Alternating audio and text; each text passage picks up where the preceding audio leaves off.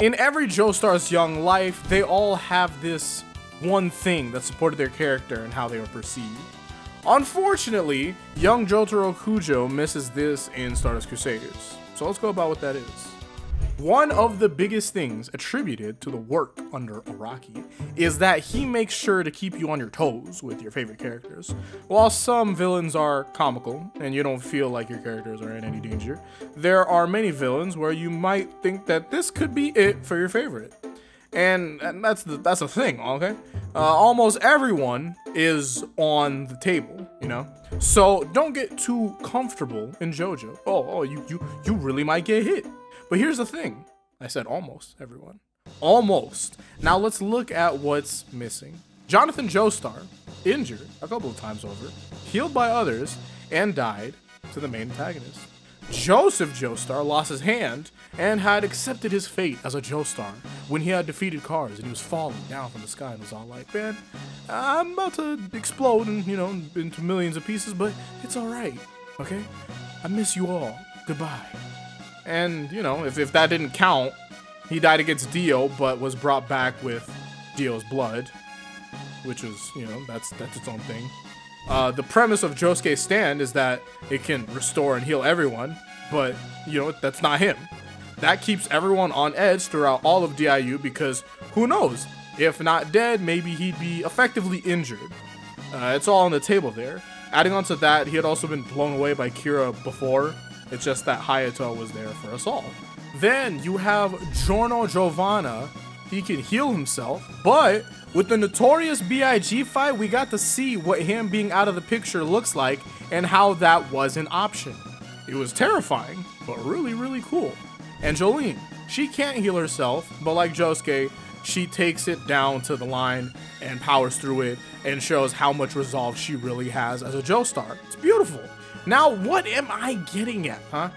Well, I'm thinking about the first time that I'd watched Stardust Crusaders, and I got up to the Wheel of Fortune fight, and I kid you not, ZZ, the stand user of Wheel of Fortune, says something along the lines of, ha ha, part 3 is over, and Jotaro, digging out of the ground, says something like, yo, deadass, who's gonna replace me? And I thought that was hilarious. But then that kind of changed up everything for me completely, because I realized in this instance, I'm like, oh, wait.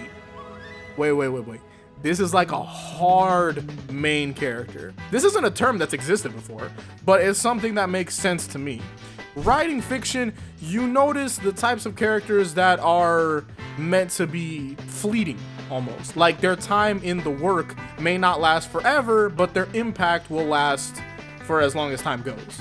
But then there are some characters that are just so coded in being an icon and just have received so much positive reception that you just can't get rid of them yet because that's just not on the table yet.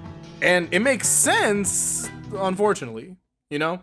Imagine if Pokemon had stopped using Ash Ketchum after the Kanto region. You had so much of this positive reception after the character and all these great moments, so it's not really allowed. You can't get rid of him just yet.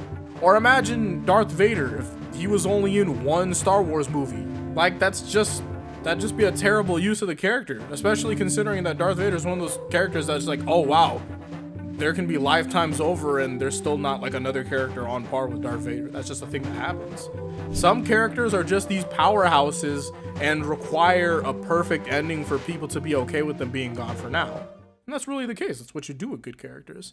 That was the case with, you know, like someone like Walter White, and even Darth Vader too. And that's the case with Stardust Crusaders Jotaro. Shout out to Araki, you know, for putting in that work and giving the audience multiple protagonists, you know, throughout all of JoJo. But it's just that, like, while Jotaro grew and became a more human character with stakes and you worry about him and he's all like falling off by that time, it's just like, oh wow, this is a grown Jotaro. I just never worried about him in part 3 because I never thought his death was on the table.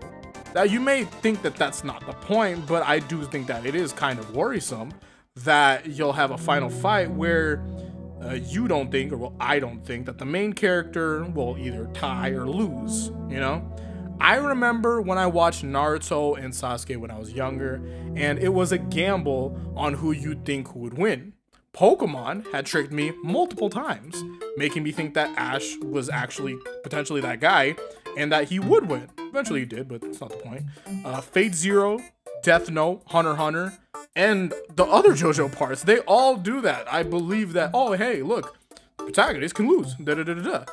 But Dio beating Jotaro in part 3, like if you really think about it, was that on the table? To me, nah, not really. That may just be me though. You can comment your thoughts on the most convincing final fights or characters with or without stakes. I like reading these comments sometimes. It's really interesting to get everyone's insight and all that. Thank you all for watching, and Godspeed.